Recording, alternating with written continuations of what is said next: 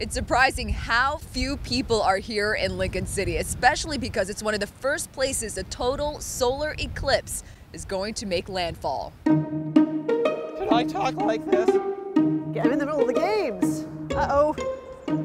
It's interesting. Okay, I'll help you.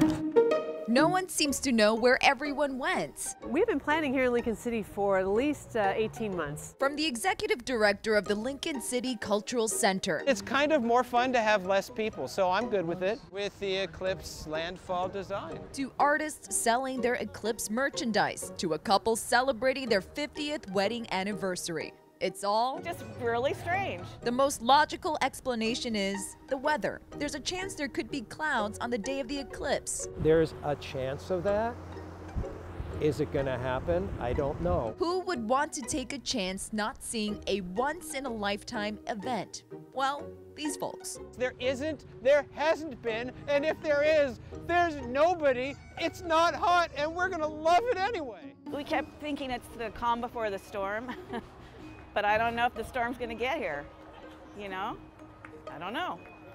Maybe they all went to Madras. You know, also traffic is expected to pick up tomorrow. Or not. At this point, just like the weather, everything is unpredictable at this point here in Lincoln City.